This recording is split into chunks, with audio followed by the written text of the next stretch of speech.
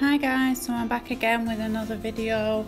This one is a really pretty grey set with some glitter and a little bit of stamping. I seem to be doing like one video a week, so I think that's just the thing for now because I'm recording loads but I'm just not getting enough time to edit them and voice over them, even though my little hut is now finished. So I now have a little nail place built in my garden, a little summer house, but even with that I am getting no time alone because now I think my girls think that it's absolutely epic and just such a cool place to be in. Every time I go in there I get followed. I'm like a mother duck with all my little ducklings following me, so yeah, it's still difficult. So this set, I'm just going in now with a base layer of clear acrylic. The reason that I'm doing that is because I'm using a Glitz Glam colour, and their acrylics have got really nice colours, but I hate the consistency. I really don't like it. It kind of goes on a little bit like clay, if you like. So yeah, I'm not too keen on the way that it goes on. You have to use it really wet. So I use a thin layer of clear acrylic, get the general shape in there, and then I'll go in with the grey. And I just use that just as a wash, so I just wash over with the colour, make sure I've got it the colour that I want it. So how opaque, sorry my mic cut off there for a second. I don't actually know what happened or how to fix that because I'm not technically minded, so yeah, we'll just carry on and pretend that didn't happen. So here we're going in with a diamond glitters mix. It's called Crystal Queen. It's beautiful, like all of Danielle's glitters. It's just amazing.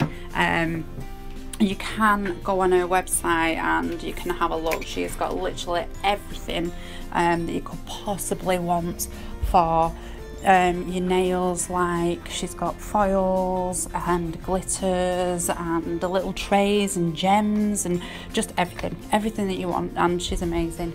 Really good prices, so I would definitely check that out as well. Yeah, so I'll also leave you a link to Danielle's website because she's just awesome, and you definitely need to have a look. They're really reasonably priced as well, so definitely worth a look. There I'm just using a pinching tool. The reason that I use that is to give you a really good C-curve. Also helps when you come to filing as well because it's less bulky. It sort of pushes it in for you a little bit as well, if you like. On this nail I'm going to go in with the grey again, which is the Glam Glitz one. I don't like the consistency, still don't like the consistency. It is a little bit odd to work with, so I only use a tiny bit, which is good because I've got the thin layer of acrylic underneath, and then I only use a tiny bit of the grey just to sort of wash over it, if you like. Make sure that it's you've got no blank patches or that it's opaque, and then put on your glitter over the top. That's 3 layers already, so if you keep it thin then you'll be alright when you're encapsulating. If you don't, you will end up with a big bulky mess. So I'm just using like literally the tiniest bead of acrylic to pick up my glitter with, and it just stops it from moving essentially, so it doesn't go all over the place. The next 2 will be plain grey, and then I will be doing a stamp on the thumb alone. This set was really pretty when I finished it, and the client was really happy with them. I loved them as well. When she said grey in the first place I was like, oh no, this is so boring, but they're not fancy smancy. They are just a straightforward dead easy set to do, and I really enjoyed them as well. I just like doing nails. It's just something that I enjoy doing in my spare time. So yeah, the prettier the better. So I'm just going to take the opportunity once again to say, if you like my video, please like and subscribe. I love new followers. It always makes me feel better. You so boost my confidence, like literally so much with really nice comments, and just knowing that you're there watching me, it makes me want to get better, and I think it is actually working, which is great. Also, I don't even know, what was I going to say? Hi!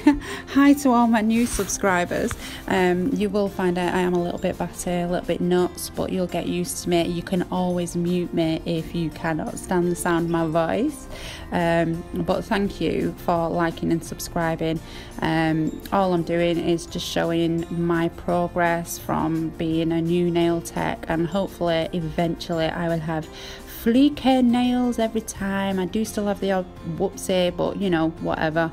Everyone has the down days, and I am no different at all. But this set turned out really, really nice, and I've done quite a few nice sets that I've been quite proud of, so I am quite proud of myself. All I'm doing here is just encapsulating all of the designs so far.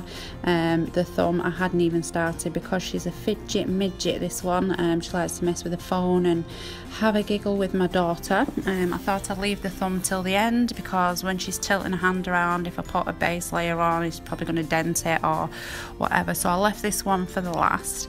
And it is just straightforward, a base layer of acrylic, get general shape in, do the grey, encapsulate, and then I'm going to stamp over it.